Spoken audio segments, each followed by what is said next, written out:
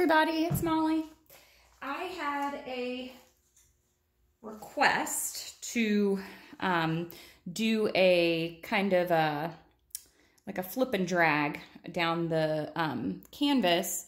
I'm just using Creative Inspiration paints. You can see I've just dirty poured them into the cup, no big deal. What I've done on the bottom is I've got a hole in the bottom. You guys can't see it, but I've got a hole in the bottom, and I'm gonna rip the tape off once I flip it upside down. So I think I'll have one down here by the bottom. I've coated this in house paint. Ooh, that was a good flip. This one's really pretty.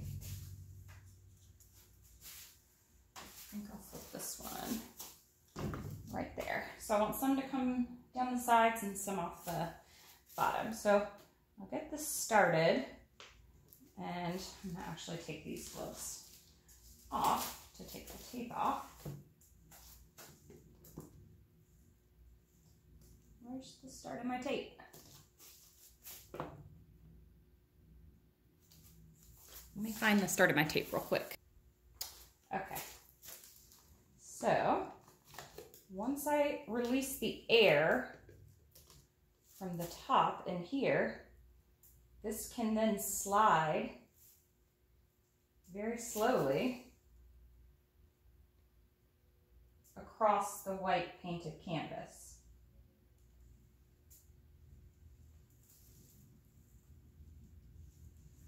There we go. And then it'll stretch. I'll stretch it out.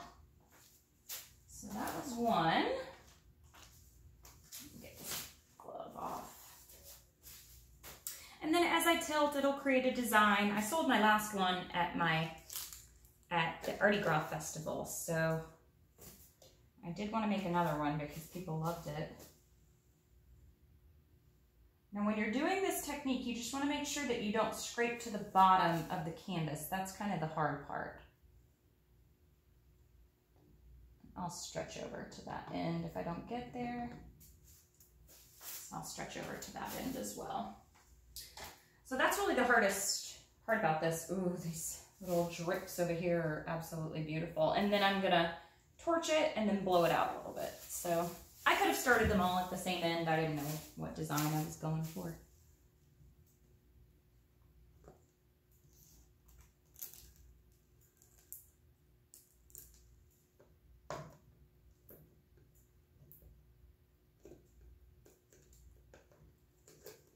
There we go.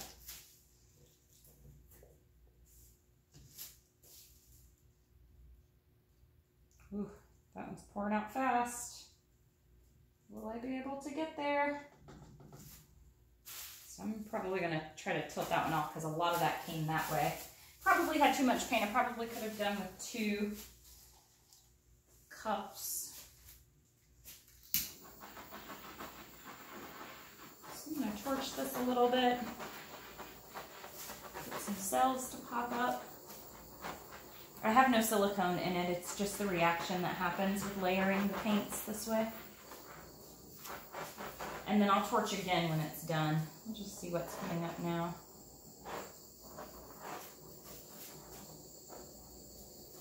Gosh, these colors are always so pretty together, you guys.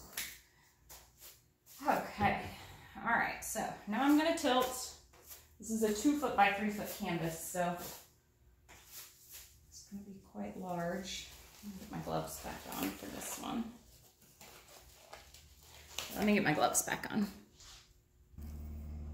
Okay, so this was actually one of the very first pours that I ever did on a large canvas. So why don't you guys let me know, have you done large canvas pours? And if so, what technique did you use as your first go around? All right, so I'm just gonna start tilting. We'll see what happens.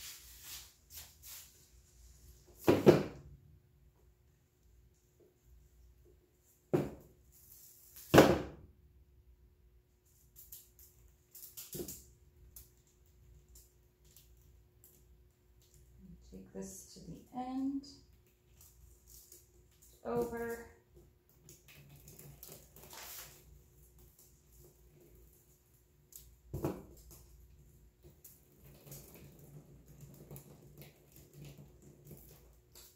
let you guys see it in just a second.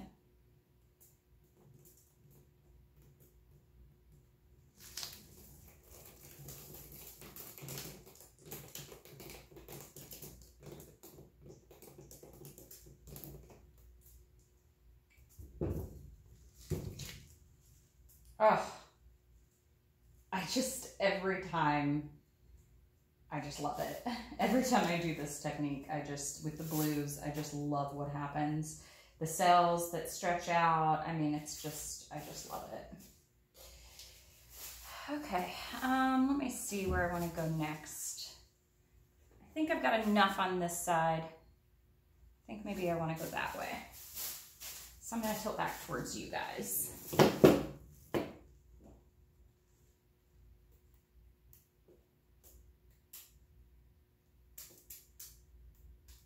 And down to that corner.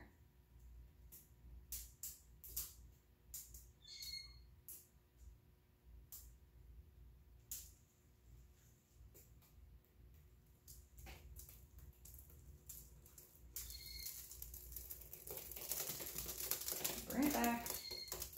Bring it back.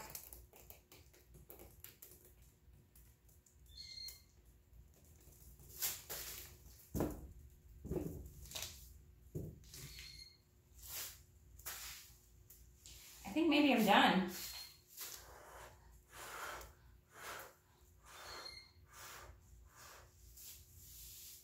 Yeah, I think I'm gonna leave it like that. You guys like how I said I'm gonna leave it like that and then I blow, right?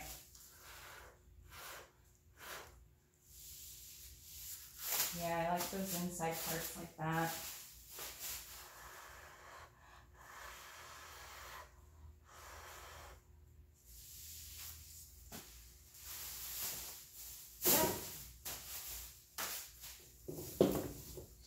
I'm gonna give it one more torch. Actually, I think I'm just gonna leave it just like that. So I'll take you down and I'll show you. So that is the overall effect.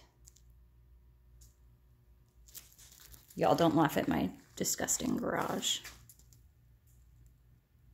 Get that lacing.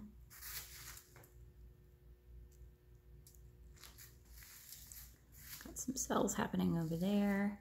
I love these big cells in the middle. Kind of like a river of white down the side.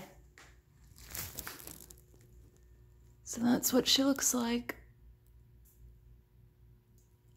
All right, just a little, or a large pour for you guys today. Sorry, I know the light is in the way.